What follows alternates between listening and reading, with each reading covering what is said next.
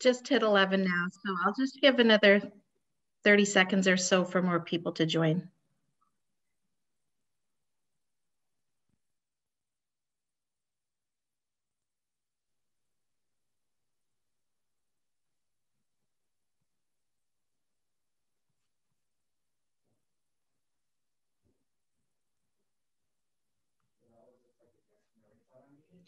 Well, that was our, oops.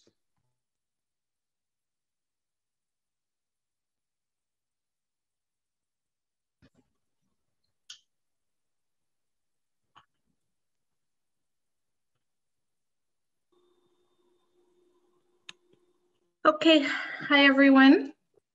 Welcome to this first session of our newly forming BC Community of Practice for Patient Engagement in Clinical Trials. And this first session today is actually a presentation. So we've opened that up to a wider audience. We will be recording the presentation and the discussions today for those that can't attend and posting them on the BCHSN website, most likely in the BC Support Unit Resources section and potentially on Clinical Trials BC website as well. We have people coming from all across BC joining us today and nationally across Canada. I would like to begin by acknowledging that the land that I work on which I work and live and play is the traditional and unceded territory of the Coast Salish peoples, specifically the Kwantlen, Pitsee, Semiahmoo, and Tsawwassen First Nations. Just a little background, the idea for our community of practice grew out of some discussions between the BC Support Unit Vancouver, Fraser Regional Centre, and Clinical Trials BC, along with two patient partners who are here with us today, and those folks, and some clinical research investigator. We started talking a lot about patient engagement in clinical trials, and then participated and hosted a panel at the Clinical Trials BC conference 2 weeks ago. That recording will become available next week on the Clinical Trials BC website. But this community of practice that we're looking to form as a result of that collaboration. And we do invite anybody interested in advancing their learning in this area of patient engagement specific to clinical trials. We invite you to join our monthly meetings that will be, we expect, a combination of informal discussions and chats, journal reviews perhaps, hosted speakers, and more. And the members will develop this based on the needs of the community. But for today, we are really pleased to host a presentation focused on methods, followed by some discussion. And the title of this talk today is Co-Designing Clinical Trials with Patients. And here to speak to us about that is Nick Vansbach, who is an associate professor in the School of Population and Public Health at UBC. And Nick is also the co-lead of the Health Economics and Simulation Methods Cluster at the BC Support Unit. And I see Nick Mark has joined, and Mark Harrison is an associate professor in Faculty of Pharmaceutical Sciences at UBC. Over to you, Nick, and thank you and Mark for speaking to us today. Great, thank you. I'm just gonna, I think you'll see Mark. Do you want to wave, Mark? I had to send him the invite, so he's got the same name, just to confuse you all. I'm Nick, and I'm going to share my screen. I'm going to do like a short presentation. I don't want this to be sort of like a formal presentation. I thought this would be a little bit more informal. And we'll talk for 20 minutes, and then we won't go into sort of details of the methods, but happy to sort of answer questions afterwards, or have a broader discussion afterwards about this sort of topic. So I hope that's okay. I'm going to share my screen, and I'll start off, and I think I'll hand over to Mark sort of halfway through, just to give you a different voice to listen to. So hopefully you can see that. Perhaps give me a thumbs up. Okay. So just some acknowledgements. I think this is a project that was funded by the BC Support Unit, the methods cluster that I sort of co-lead.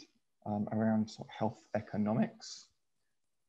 And arguably I shouldn't be the person who's talking about this, but This really was a sort of team effort, and here is a list of the team members, including our patient partners.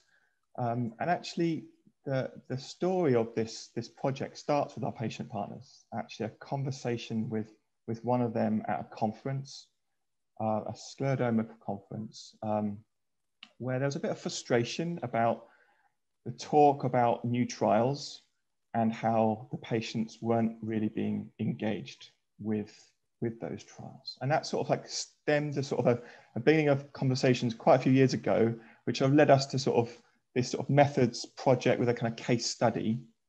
And it's included a whole bunch of people, including Marie Hudson, who's there at the bottom, who's at McGill, who is a trialist who does design trials in this space.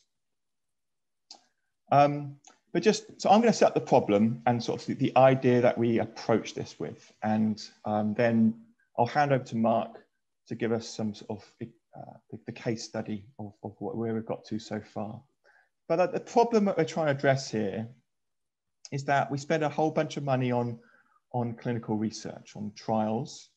And like, there's a lot of question marks about whether that offers good value for money. Like, so I'm an economist. I look at this from a sort of an economic lens, and that suggests that if we're wasting money on a trial over here, that means that money can't be spent on something that might be more useful. And so how can we sort of like optimize and really invest our money in the best way that's actually really going to improve the health of our populations? And someone called John Ioannidis wrote quite a provocative paper a few years ago.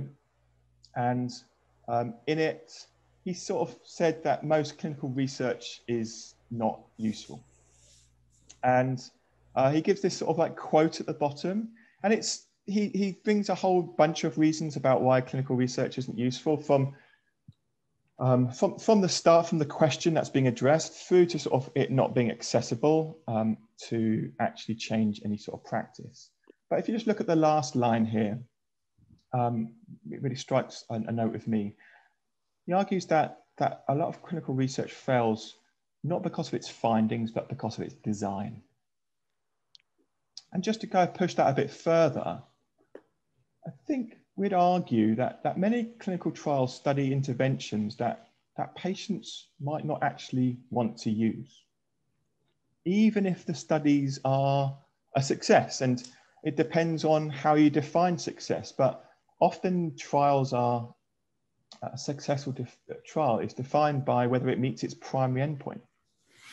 And that's what determines whether it gets published in a big journal, whether it makes a splash on the newspapers.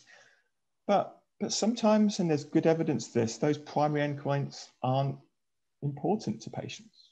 They're something that might have some clinical meaning, but for patients, they're just one factor, but not maybe the most important factor.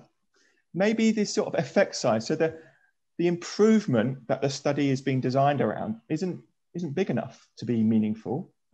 We see lots of trials of very small sort of improvements that are being studied.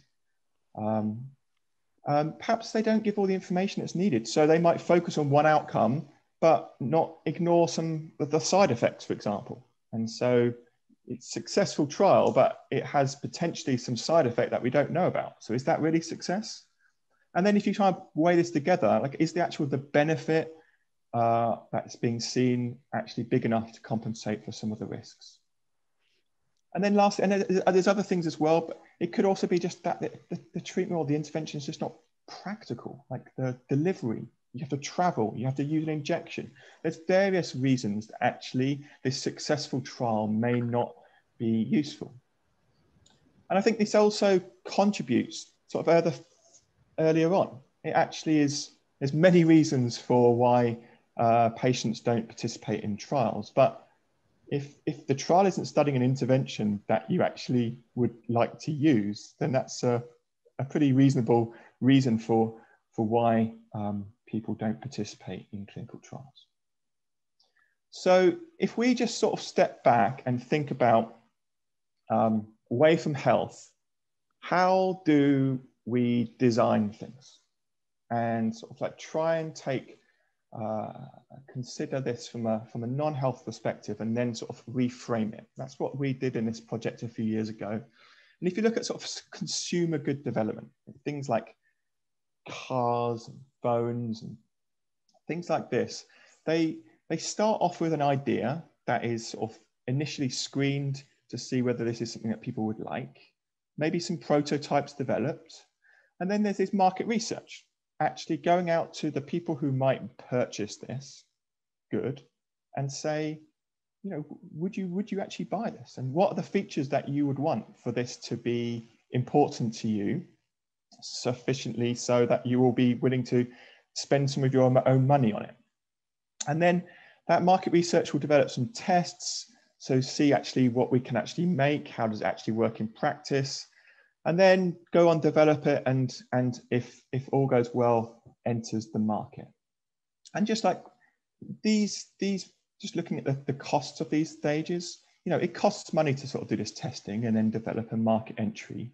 And so you want to be sure that you're developing a product that is going to be sold, like people will want to buy it before you actually put it out into the market. And often this market research suggests that actually, you know, our prototype isn't working. So we need to sort of redevelop the prototype, change it somewhat. And maybe it's prototype 2 that goes forward, or maybe it's not. And maybe you have to create prototype 3. And actually that's the one that seems to be the one that's going to likely to work. Or you might just get to a stage where, you know what, this isn't going to happen. So let's just can this now. Let's not go and waste money on developing something that people don't actually want. Now, if you take the same perspective into the health realm, I think you similarly have ideas that are screened and prototyped. But what we would argue is that the market research part is missing. Or there is market research that often happens, but it often's not with the end users, the consumers, the patients that are actually the intervention is for. And so we go forward with testing with these interventions and then developing them and putting that into the market. But we don't necessarily know whether it's something people would want. And some people can argue that actually this is what peer review does, but I've sat on many peer review panels and I can tell you that's not what peer review is doing. Peer review is trying to see whether a trial is designed in a sort of like the appropriate way. It's not understanding whether this is actually something that people want. And so the trials are the testing stage there. And actually the market research seems to actually happen once it's out into the market. So we develop this, we've spent all this money on a trial, it comes up with successful results, and then we find that actually patients don't really want it. And what a waste of resources that potentially is there. And this is like trying to sort of give the example of why Ioannidis suggests that much research is not useful. And so what happens in market research? So like very crude example of how when they developed phones, they ask people questions. With these prototypes, they ask them, well, how important is, you know, battery life and cost and how much memory in the camera? And they ask people to sort of trade off in these types of questions to actually help disentangle which components of a product are important and how important must they be in order for me to sort of pay $300–400 for that product. Actually, it's a sort of famous story that the iPhone, when it was first developed, they delayed actually manufacturing it until they knew they could get 10 hours of battery life, because they knew that was the magic number they needed before it was going to be considered valuable enough for people to spend their money on. Sometimes I'm not sure I even get 10 hours out of my phone these days. But anyway, in theory, that's what they should be doing. And so what our approach is trying to do is to sort of, how can we consider these techniques of market research earlier on in the process? and we're using a case study of patients with scleroderma, where there is some exciting new developments in stem cell therapies. And we want to sort of think through how can we design a trial, a future trial, that might be more appealing for patients in the end. And I think just before I hand over to Mark, just to give you the heads up, Mark, that it's coming your way. I think we're just being realistic here, that we're focusing on pragmatic kind of modifiable factors here. Like there has to be some constraint to what is being considered. And so we're thinking about things in the design that can be changed, rather than just sort of opening everything else up. And so I'll hand over to Mark and let you, well, actually, no, I'm controlling the slides. So perhaps you talk, Mark, and I can do the slides and you can keep us going forward. Does that sound okay? Sure, I think you should be able to predict when I need to change. So thanks, Nick. Yeah, so this, our case study hangs around a trial that was done a few years ago and published in the New England Journal of Medicine. And if you kind of cast your mind back to when Nick was saying about the project we were involved in being initiated by conversations with patients and a clinician, I was at a meeting where experts were getting together about this new stem cell therapy and how we could sort of move towards implementation in Canada. And so they talked about this Scott trial. It was a big trial designed for 226 participants, and stem cell therapy is quite a risky but potentially effective treatment. And they designed this trial with event-free survival as the primary endpoint. In reality, though, they had really low recruitment, so they only managed to recruit about 33% of the people they intended to. So because they could only get 75 people, they first tried to broaden the entry criteria to try and get more people into this trial. And when that failed, they then sought ways to try and work out how they could run the trial with this reduced sample size that they had. And what they ended up doing was changing from event-free survival as the primary endpoint to this global rank composite score, which kind of evaluates a number of different outcomes in order. And it ranges from survival right through to the Rodman skin score at the end, which is kind of just an indicator of skin involvement. And the results they come out with, I always feel a bit nervous talking about this because it's really hard. I find it really hard to understand, but I think that's okay, because that was kind of the point that the clinicians and the patients were making to me, is that in a clinical consultation, it's really hard to use this information to guide what's coming out of the trial. And if you think about all the different outcomes you've got, so survival, event-free survival, various things right through to that skin involvement, I think what happens is you make pairwise comparisons of everyone in the trial and then evaluate each outcome in order.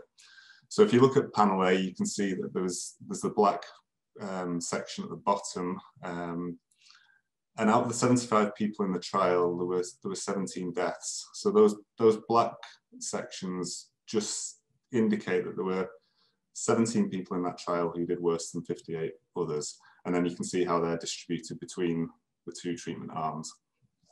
And ultimately what they did was they looked at the median score on this global rank composite score and looked across at that 50 point and found that for the transplantation group, it was 17, whatever that means in practice, and it was -6 for cyclophosphamide. So there's an indication that the transplantation group was doing better, and that's how they evaluated the trial. I think we'll move on from that, Nick. So that kind of led to us trying to understand whether there was something in the design of that trial that might have helped the trial initially hit its participation or its uptake, recruitment targets, and whether there was something in the type of research that we do that could help people try and work out if there's something ahead of time that they could modify which would help that process of recruiting people into trials, and then ultimately having trials designed to evaluate things that are of interest to people. So our approach was to do a discrete choice experiment, which was very similar to the example that Nick showed you with the camera.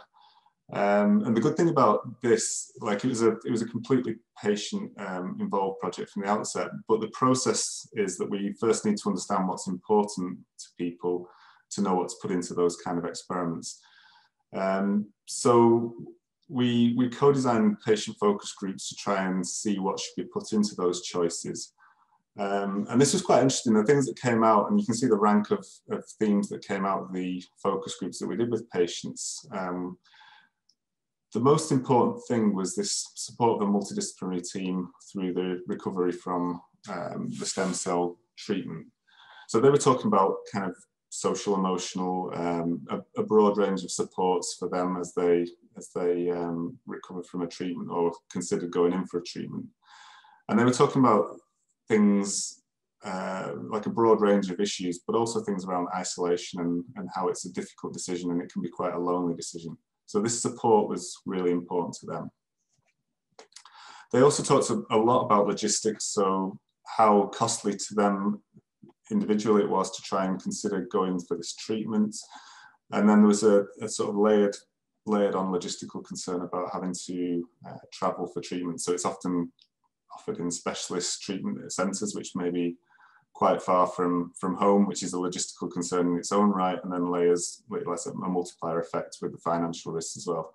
So when they're thinking about financial risks, it's coming out of their pocket, and they're thinking about how they're going to have to deal with that financial risk. Would you have to borrow money and do things like that?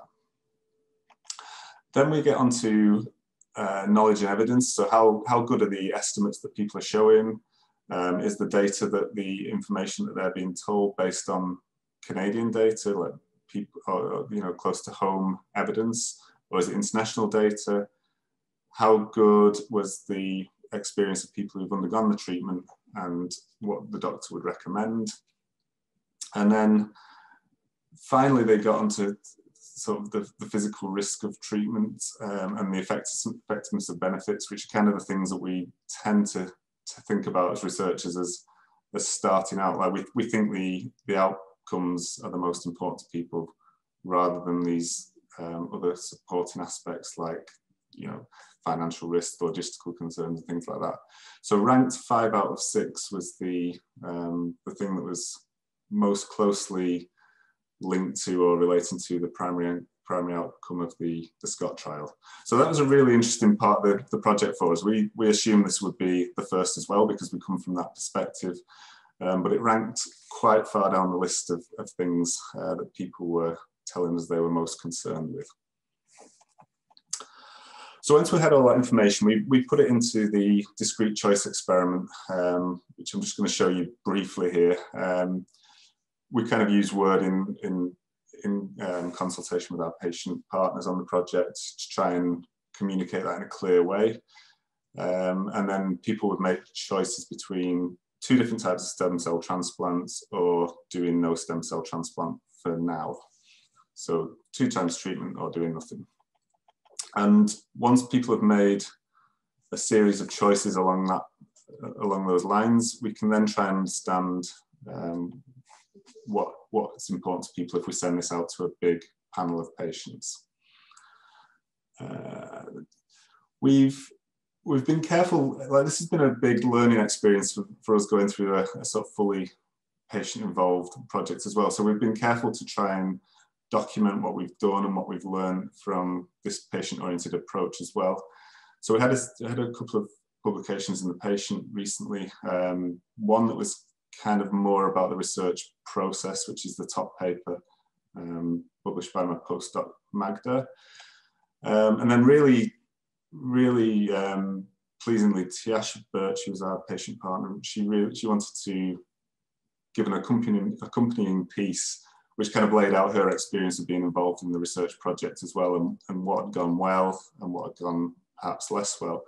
So we're trying to have 2 companion pieces for other people who are interested in taking this approach forward to see what we did, and then a sort of independent perspective on what went well and why, and if things have gone less well, why those have gone less well as well. So we're trying to disseminate as we go about what we're learning from the process. In terms of the survey, we worked with SPIN, who've got a huge a huge panel of people with scleroderma who respond to surveys quite a lot. So we put our survey out to 278 people. We got a range of responses back from people with different types of scleroderma, including those who would be candidates for this kind of treatment if their condition was severe enough. Good representative sample across the board, and we had responses from across the world. So almost half from Canada, but we also had about 6 or 7 other different countries as well responding. And what we found is that actually when people were starting to make trade-offs between all of those things that we were told were important, outcomes actually were one of the big priorities. So if you read this from left to right, you can sort of see as we travel from left to right, the more influential things in people's decision making. So years without further organ damage, which is kind of closely related to the primary outcome, that was looking like the most important, as well as the complications. But then in the middle, we got to cost, the distance of the treatment centre from home, and then things like the experience of the surgeon and members of the care team to the right-hand side. And although they weren't the priority, they were actually influencing people's outcomes. So we can use this information on preferences to try and predict whether people would take a treatment.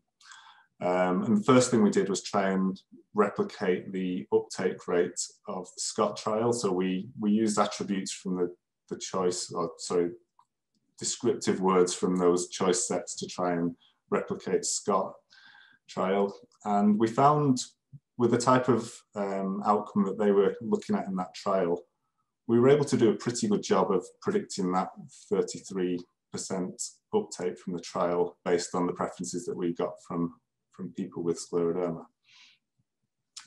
Then what we did is we tried to adapt, hypothetically adapt the SCOT trial and say, if they'd change some of the things which are kind of modifiable, so not the primary outcome or some of the risks, but if we said the treatment was being offered nearer to home or at less cost to the individuals who were being asked to undergo the treatment, we then predicted uptake from that kind of adaptation. And we saw that there was an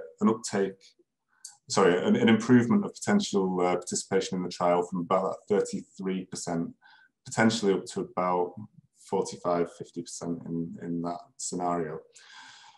So this gives us a feel that if we try and understand what patients prioritize and what's important to them alongside primary outcomes and risks of treatments, that we may be able to help people who are planning trials to design something that's more likely to hit the recruitment rates that they've got in mind, but are also more relevant to the patients that we're trying to do the research for. So what we've learned is that we think that co-design in itself is a value, because obviously it's involving people who are ultimately going to benefit from the trial or want to use the treatments that we're looking at. But we think the involvement of patients helps us identify aspects of treatments that are really important to patients but may be missed by clinicians. We think we can predict uptake of interventions and perhaps try and use that to anticipate recruitment to further trials. And as a bundle, this might help us work with people to help design trials that have a better chance of being useful in practice. And actually what we're proposing is relatively inexpensive, and it's quick to achieve compared to actually doing with the clinical studies themselves. We have some kind of scleroderma specific findings that multidisciplinary teams and helping patients with the logistics of being in a trial or having treatment is going to be important. And then this has given us quite a lot of excitement about whether we can use this approach more broadly to help people in any kind of realm who are looking to conduct trials, and see whether we can work with them to try and design more patient-oriented trials and to help the recruitment process and the design process in future. But yeah, we'd love to hear from you about what your perspective on the work is. So thanks. Thanks, Mark. And just, we're going to put some results of this, like we're still sort of in the middle of it. It's still well, we're nearly at the end. We're trying to get it published right now, but we'll put the results on our website, and please sort of feel free to sort of reach out if you've got ideas or questions about that. And we're happy to answer the questions about the particular study now, but also happy to sort of just have a broader conversation about the topic. So don't feel like we have to sort of focus in on this specifically. We're really just keen to sort of use this as an opportunity to start these kind of conversations, which we think could be so valuable for our community. That's fantastic. Thank you, Nick. Thank you, Mark. I hope we do have a lot of questions. I'll monitor the chat as well as if anybody would like to, if they have any questions, to put their hand up. I'll have a look around. And Nick, maybe we can stop the screen share and then we'll be able to see more of the people. So is there anybody that has a question? And if not, I do have one that I could kick us off with. Let me see. I don't see anyone at the moment. But Nick and Mark, as you were talking and you were showing the discrete choice, sort of where people would choose this or that, it was reminding me of, could that potentially be modified to be used as a decision aid for potential participants when they're during informed consent during the process, like to help them to make the decision to participate? Because I saw things in there like, if you chose this treatment, potentially this would be the outcome, or that's what the evidence is showing. Has that been thought of or discussed at all? Yeah, there's a bit of work I know about. I wouldn't know all the research, but I work quite closely with sort of patient decision aids, and there are people now developing those decision aids, for participation in trials. And I think there are a lot of similarities, because in a sense, what you're trying to do is you're trying to inform people about what you might expect, which is challenging, right? And going into a trial, it's very hard to describe to patients what you might expect. And there's this whole fear of the unknown and the unfamiliar. And so there's time that's spent sort of describing those outcomes. And then sort of like providing this choice. This is the option that's available to you. And so I think the difference between, there are some similarities. The differences are that in the questions that we ask, we're providing a bit more hypotheticals. So we're sort of exploring what could be. So in terms of effect sizes, we would be asking sort of like effect sizes that actually may not be possible, or the intervention may not reasonably meet that, but we'll put that into our discrete choice, because then it will help tease out actually how big an effect size is required for people to actually take on this risk of a side effect.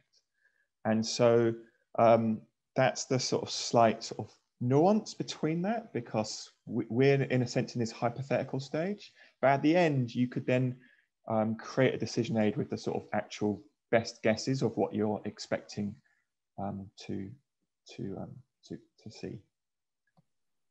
Oh, great. That's really helpful. Yes. And distinguishing the differences between the two.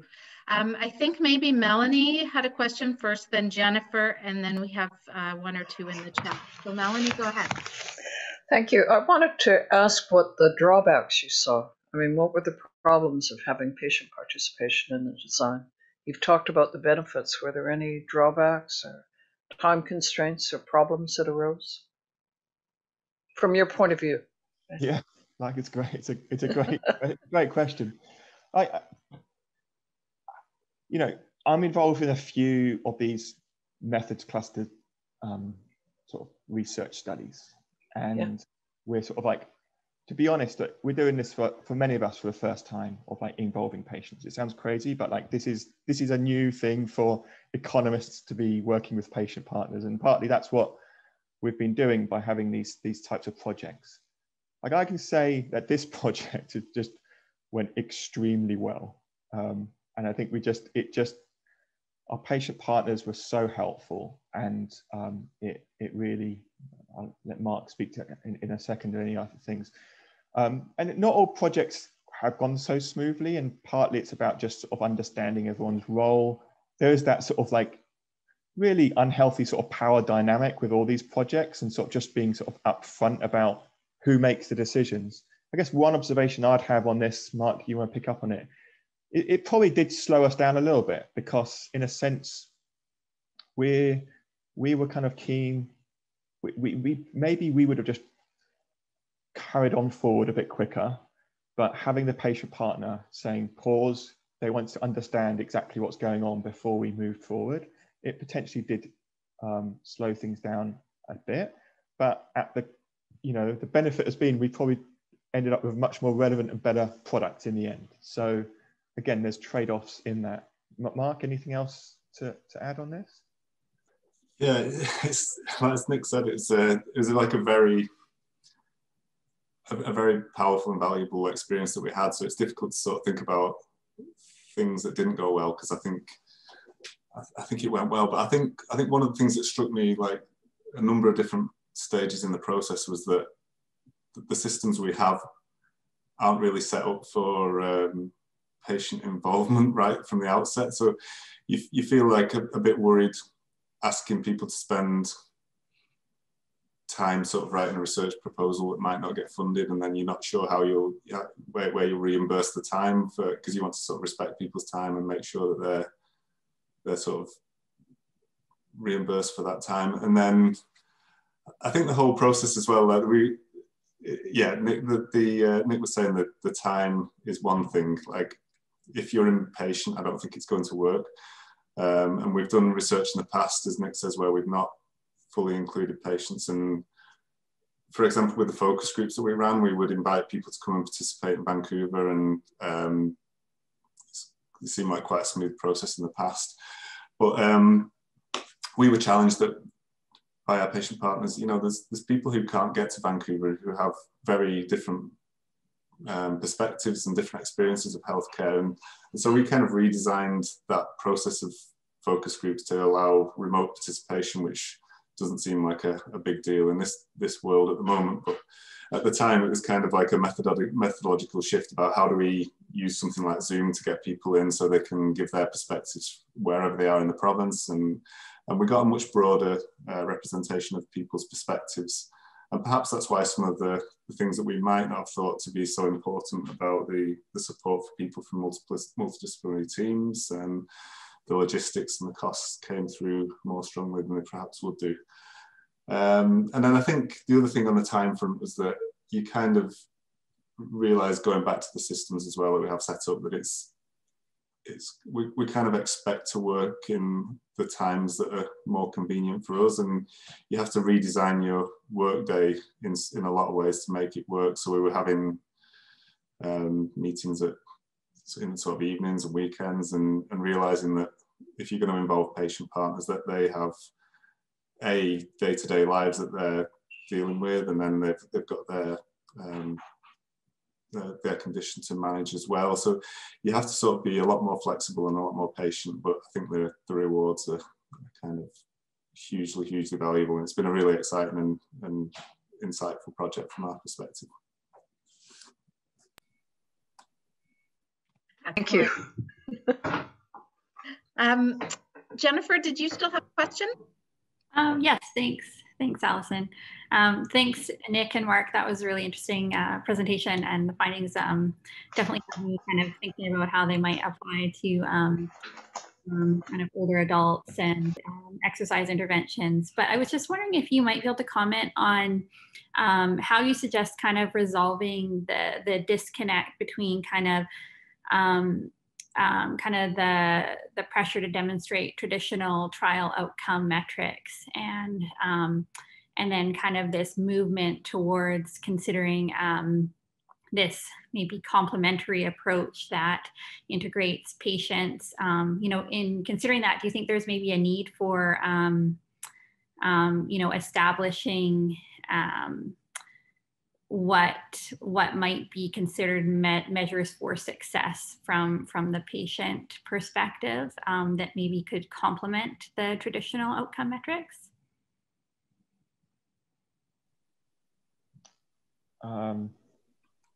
Thanks, Jen. That's a tricky question to answer, but I think it is changing. It is changing the dynamic of what is defining success. I think I think this stuff should be happening earlier. Like, the thing that's frustrating is that when you have a trial that reports, and you could have told from the start, before this trial even started recruiting, that actually the results were not necessarily set up in a way that were going to be useful. And that's just so frustrating. You know, that patients who participate in this trial of a design that we know is probably not going to impact practice. And so I think the impact of this, I see as more relevant at sort of like the design or the funding stage of a trial. And like, our barriers for funding a trial should change, and they shouldn't just be based on the correct sort of statistics for effect size or things like this. They need to sort of demonstrate that actually this trial will have value beyond the end. And I do think that would be a new metric. Like, it's somewhat considered in sort of peer review of trials. And I guess here we're talking about publicly funded trials. I see there's a question in the chat about kind of private funded studies. But for a publicly funded study, I just think this should be a criteria that is considered in that before it's even funded. And I haven't really thought about it. Well, I have thought about it. Is it different from a private versus public perspective? It would be my sort of like response to that. Thanks, Nick. So Nick or Mark, there was that comment in the chat around, you know, the industry funded trials. And I mean, I suppose there's an economic argument here to make that this could save them a lot of money in that feasibility and planning stage. And there's also some international guideline changes at the ICH that will be coming, requiring patient input into the earliest stages of the industry trial planning. So do you have thoughts on, like, how do we sort of bring these methods to those industry and pharma companies? Yeah, I think it relates. It's interesting, those changes like that are coming. They're not very well defined. So, and I think it links to Ben's question here about, you know, what is patient involvement, and people have very different sort of views and definitions of that. And I think probably pharma companies will take a view on that. I think what we're sharing here is a method that could be part of that, but that's not the only. This is, just to be clear, just this part of what patient involvement in a trial design would be. There's all sorts of other perspectives and places that patients can be involved in. I had an interesting chat with someone in pharma, and they claimed publicly that, you know, they do a lot of market research, but mostly it's with clinicians, it's with the prescriber. That's in the end who's going to use this sort of like promote this treatment. And until things change such that patients have a bit more autonomy in the sense of how that how they can choose the treatments that they're provided, that may not change quite quickly. But I do think what we have in one sense is we can help if somebody has a design of a trial and they're worried about sort of how many people they might recruit. I think we could quickly inform them of how many people they might recruit, and actually what tweaks, the impact of tweaking the design might have on their recruitment rates. And I think that will be practical for public and private sort of trials moving forward. Absolutely. So highlighting that practical application and is really important. So I know we only have about a minute left, and I'm wondering, Mark and Nick, would you be willing to answer, if we save the chat questions, to answer those at a later date, those ones that you sort of had some commentary on, and we could share that back with the attendees? Absolutely. I'm just going to put my email again in the chat. Mark, you could do that the same. but please feel free also to sort of connect with me if you've got any questions, and yeah, we'd be happy to answer any of these beyond this time. Fantastic.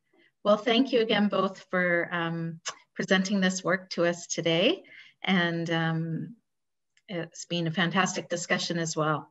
Really appreciate it. And I hope that everybody enjoys the rest of the day. And yes, I'll leave this open. I see, Bev, you've got a question too.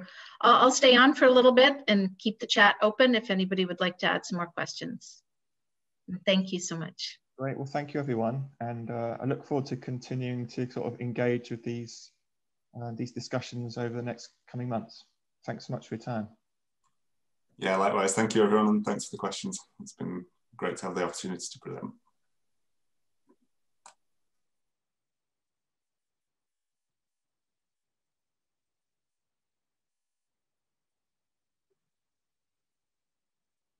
So Nick, you'll stay on and join us for the additional community of practice engagement. Mark, is that something you were interested in as well, or? I can do that. Yeah, I wasn't sure of the you know, what the schedule was for today. Yeah, so I can stay for a bit. That's fine. Oh, okay. Yeah, no, I was thinking about, so we're planning to have these, hey, Larry and Melanie, they're part of it, of the practice, and Taylor, the community of practice we're sort of forming, and we're looking at meeting every second Tuesday of the month to talk all things patient engagement in clinical trials. And so it's informally, I think the next meeting in March, we'll just talk about what ideas everybody has and what it might look like. So I don't have you on the recurring meetings. I don't know if you wanted us to include you. Well, maybe I'll leave Nick to this, and then because I speak to Nick a lot, so it probably makes more sense to have him involved, and I'll sort of scoot off. But if you want me to be involved in the future, either you or Nick can tell me. Sounds great. But yeah. All right. Anyway, thank you very much. So I'll speak to you soon. Thanks, Mark. Bye. Bye, Larry. Hi.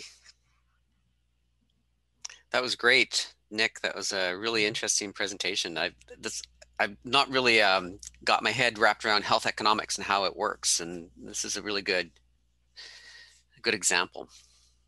Yeah, I hope that's okay. It's hard to not let these things just become a Q&A. You know, it's hard to do discussion, isn't it, on Zoom? That's what I'm finding, and I know that's what you'd like to be doing. So, you know, yeah, I hope that's okay to sort of get things going. Oh, absolutely. I think so. I mean, I think, Larry, like, for example, in the community of practice, I think we have about 11 or 12 of us. So, and maybe we'll have a few more by March, that maybe we'll have some times where we can just sort of chat more in depth and, you know, express thoughts or ideas. And then other times we're thinking maybe we'd have more formal presentations and open it up a bit. But that's, you know, we're thinking maybe we'll talk more about that at the next meeting and see what people think what you want to do, right? Like, how will we get the most out of this? Because we have a lot of people really interested in chatting and learning more and moving the practice along, right? Larry, I mean, what do you think? Yeah, absolutely. I think, you know, one of the things about this, Nick, is presentations. We have a set mindset, I guess, about how presentations run. So if we're going to design some sort of collaborative meeting, then we need to have those tools in place and the thought in place, and that takes a bit of work and effort. You know, whereas not that presentations don't take work and effort too, but it's a different sort of thing, right? Different goals. Yeah. So yeah. Yep. And I think that's, you know, one of the things that we're going to be thinking about in the future once we get up and running is start to just, you know, figure out what people want out of this meeting, right? Because we're not even sure exactly what that's going to be yet. I'm disappointed that Heidi and Melanie disappeared. And Bev, did they not know that we were staying on, or? Well, I don't think we formally planned to. I was just staying on to keep the chat open, and if anyone had any last questions. But yeah. Nick, would you like me to send you the chat in? I'm not quite sure how I reply though. Like, do I like I don't know what the right forum is to do that. And like, some of them are a little bit like, some of the questions are, you know, a bit broad. Like, how do you operationalize this? It's like, well, that's quite a big question. So that's what we want rather, to talk about. I mean, one of the thoughts, I can pull them out in the chat and send them to you. If there's any you think of, then what I do is I just email some basic responses to everybody that attended, and maybe Larry, we can put some links to some other resources that the support unit potentially has, because I think some of those questions are fairly broad, right? That are beyond what the topic was today. Yeah, and I don't know if that's actually something that was intended to be answered by you guys today. I think that was more, these are discussion points to me. So these could actually, instead of being questions that we try to answer now, they can be topics for future meetings. And they could be actual true discussions, because there are no answers to these questions, right? I mean, like you can sort of apply some of these questions to your own particular project and how it worked for you, which is a typical way that you deal with answers like and questions in a presentation. But I think that the value in these questions are sort of pointing in the direction of what are the future topics that we're going to not need to talk about. And we could actually make a list of an ongoing list in our community of practice of topics that we want to talk about. And some of those topics are going to be discussed in small groups. We could, set up, like a World Cafe type thing where we have questions and everyone can go around and look at these questions and come up with some of the key points that we need to address and more areas of inquiry. And then based on that, we can say, who do we need to invite to present at a meeting that can sort of speak to these topics. So that's kind of that was my,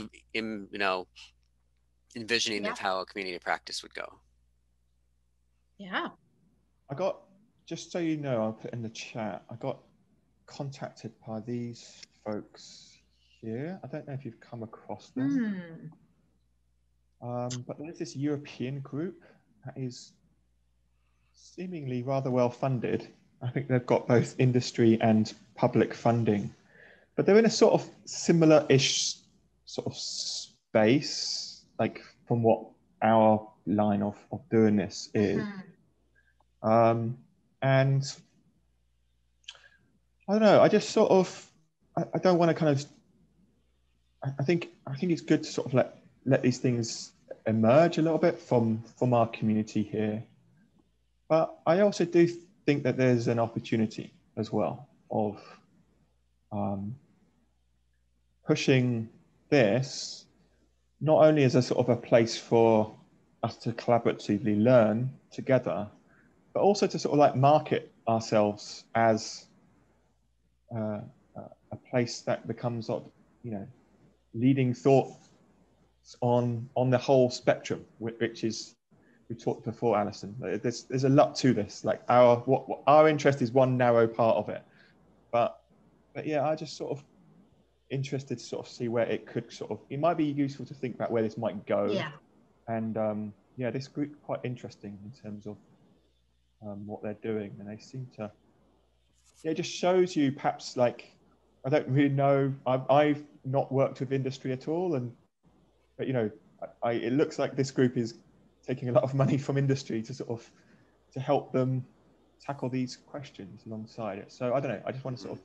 No, I think it's important, Nick, because with the ICH changes, what it's meaning, we're seeing it already. Industry has to take notice now, and industry has to figure this out, where I think maybe in some of the grant funded and academic world, they're further along in this space, maybe because funding agencies have supported that. I'm not sure what all, and community-based research and all the other things that Larry would be more familiar about. My background is in industry and sort of doing trials in that space more. And the link you sent, Innovative Medicines, we have an Innovative Medicines Canada. And they do provide funding and advocacy and work in the space. And I see the chair of this group is a Novartis person, maybe. I mean, we have something like that in Canada. It might be worth at some point just going to reach out and having a meeting or doing a presentation with them. One of the things that we've been started to be asked is from industry, our local biotech companies. They're like, we need to find patient partners, or we need to connect with patient advisory groups. Can you help us do that?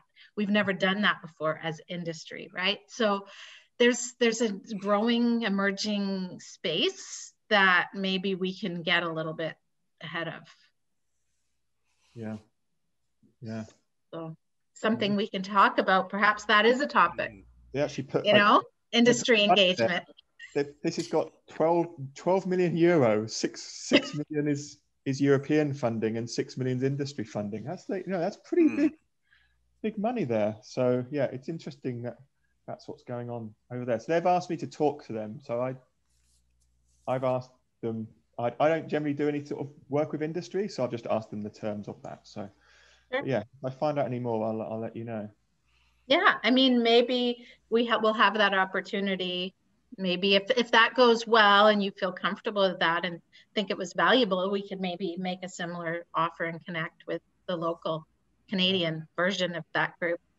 And they do fund projects, and they do have an ethical code of conduct in the way they do that, and it's pretty good. Like I feel pretty comfortable with the work they're doing. So that's a good way to do it, where you're not engaging with a single company.